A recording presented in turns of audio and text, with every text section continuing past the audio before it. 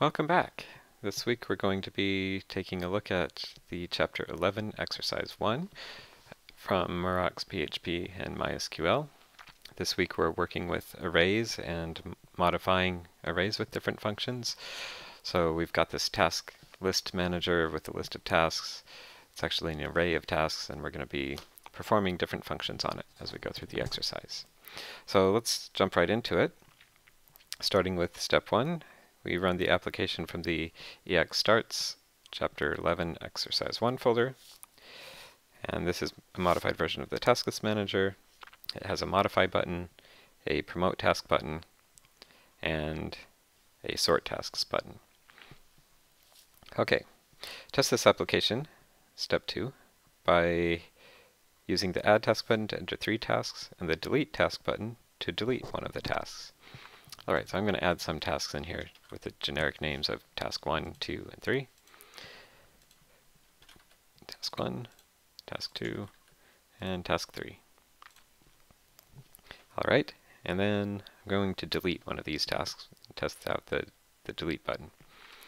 I'm going to pick task 2 just from the middle of the ones we just added. Go ahead and delete that task, and now we just have task 1 and task 3. So that's great for step 2. Moving on to step 3, open the index.php and tasklist.php for this application.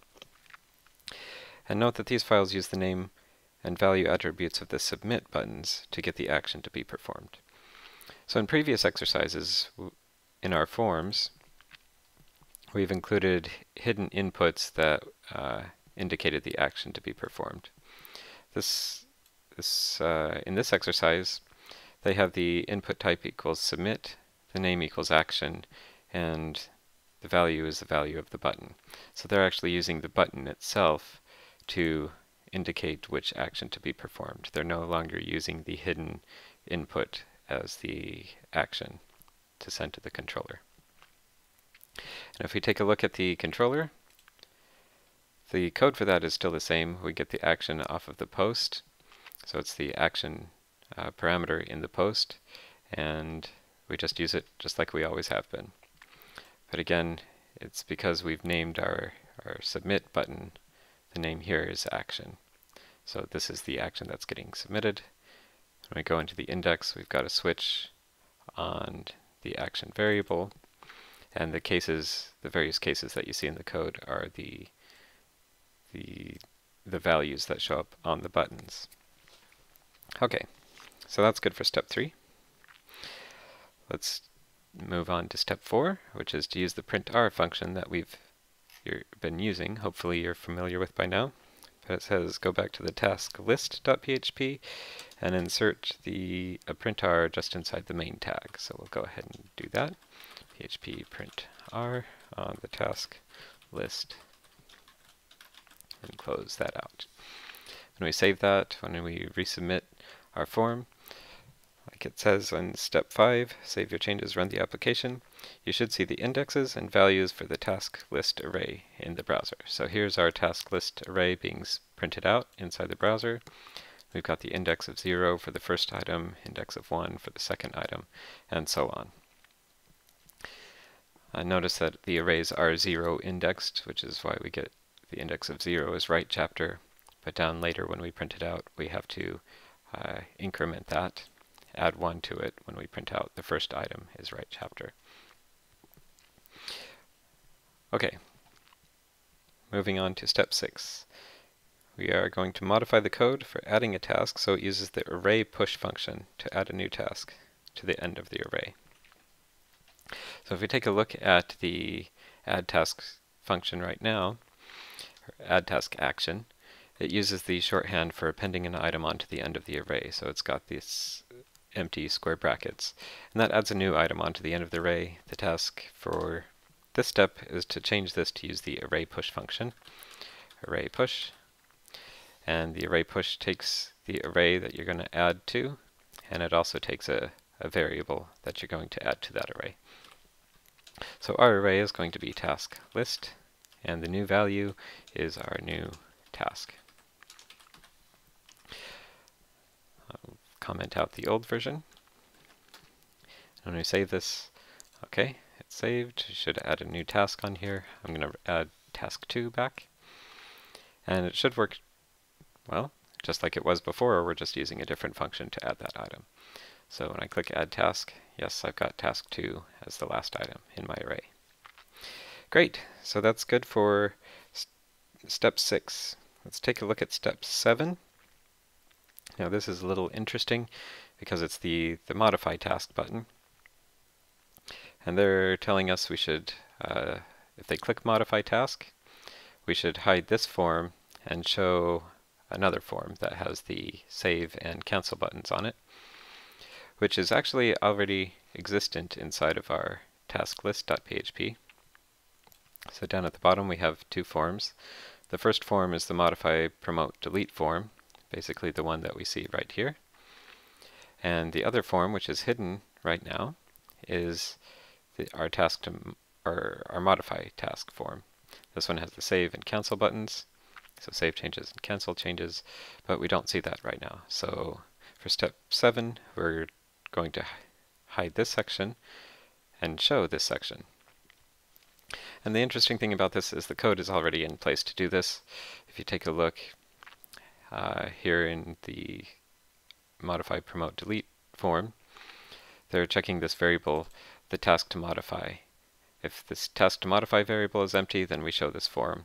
And down here for part 5, if task to modify is not empty, then we show this. So there's already code in here to handle displaying and hiding these forms. We just need to make sure we set the right value for this task to modify. Okay, jumping into our index.php so we can do this. We'll go down to the commented out case for modify task. I'm actually going to uncomment a couple others because we'll want to do save changes and cancel changes as well. But we'll start with modify task. Actually, that might give us a... no, that's fine for now. Okay.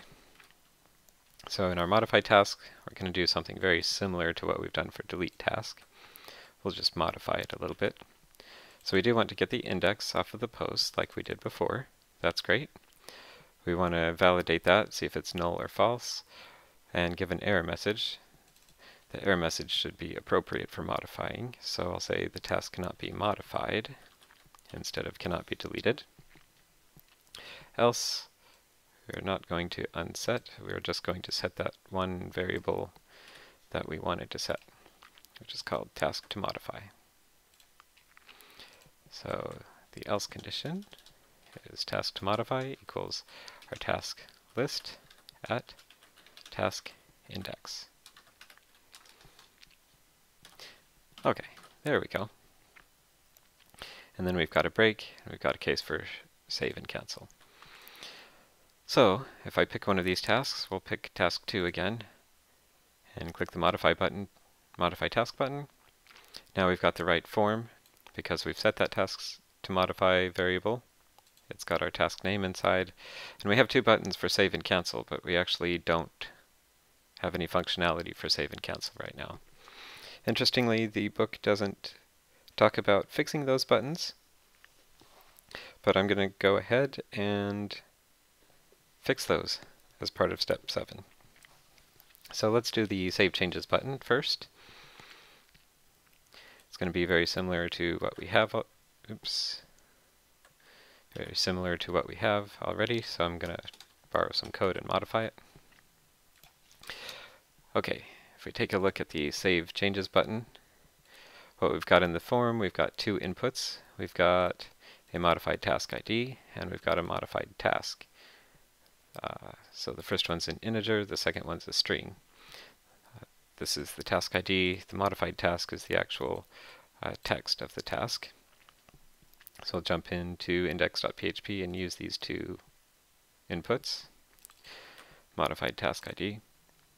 Since I copied the previous modified task, I've already got a task index. I just want to put the right input name in there. And since that's a task ID, filter validate int works just fine. We'll copy that line, copy the name for our other input. And since this is a string, we don't want to filter validate int. We'll just take that out, and we'll save it to a different variable, task name. Okay, great. So then we do some validation. We've got if task index is null or task index is false. We also want to check if our task name is null or our task name is false. So we'll just modify the code a little bit. And now we're checking if the task name is null, task index is null, or the task index is false, or the task name is false. If any of that happens, then we have an error message, the task cannot be modified.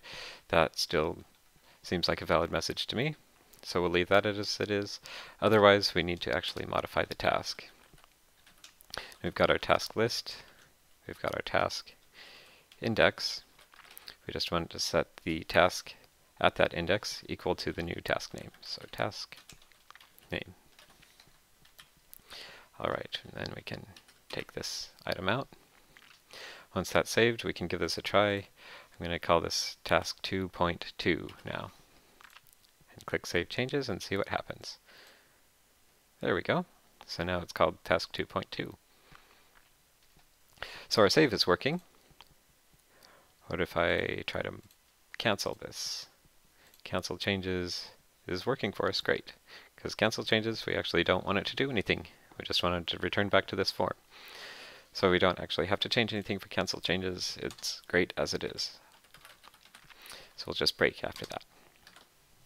Okay, great. Now we can move on to step 8, which is the promote task.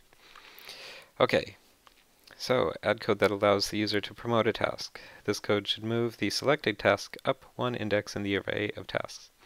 If the user selects the first task, the code should display an error that indicates that you can't promote the first task. Okay, so basically what that means is if I pick task 2.2 and click promote, then 2.2 should move up 1, 2.2 would become 5, task 3 should move down 1, so it should become 6. And the only exception is if I pick the first one, it doesn't have anywhere to go up higher in the list, so I should get an error about that. Okay, so how can we approach this? First, let's uncomment that task, that case. And it's going to be similar to what we've done in other cases, so I'll copy the code that we've been using. Again, we're getting task index from the promote task button, because it's the same form we've been using. Actually, we better check that, because this is the modify task form. Yes, it's the modify promote delete, and that submits our select is task ID. So yes, we are getting the task ID here, so that's great. All right, so now we have our check if task index equals null, task index equals false, task cannot be promoted. We have one other case here, and that is where task index equals 0. That's what it described when it says you can't promote the first task. Remember, arrays are 0 indexed, so if the index is 0, we can't promote it anymore because it's already the first item. Okay, otherwise we have to do some array manipulation. So how do we do that? How do we switch items, or I'm going to use these indexes. How do we switch item 6 with item 5?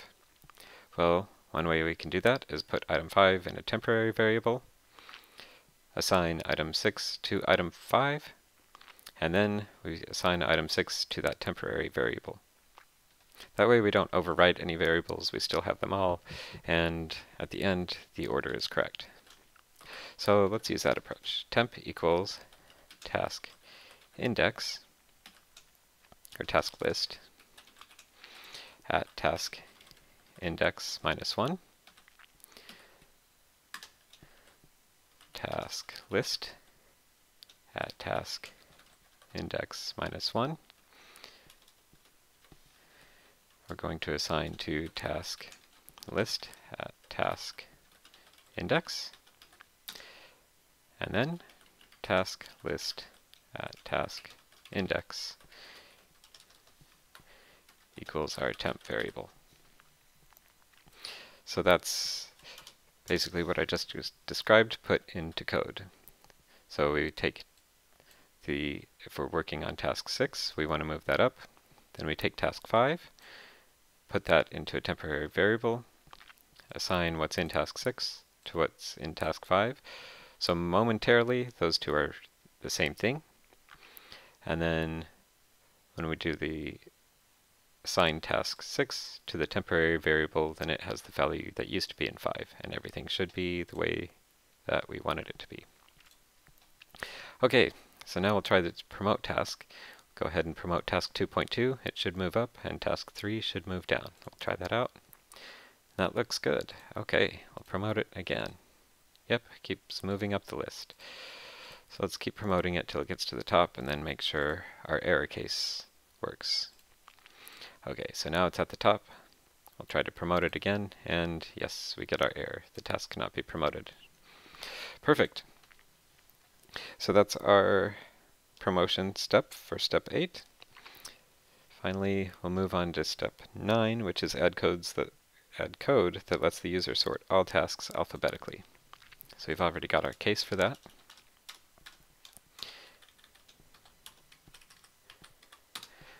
Okay, and this time, since we're working with the whole array, we don't have to get an individual task out of it. We're just going to use an array sort, or sort. We actually don't have a prefix, so sort. It takes the array by reference, so we can say task list. And that really should be all that we need to do. So let's try this out. Our sort tasks, it sorts it alphabetically.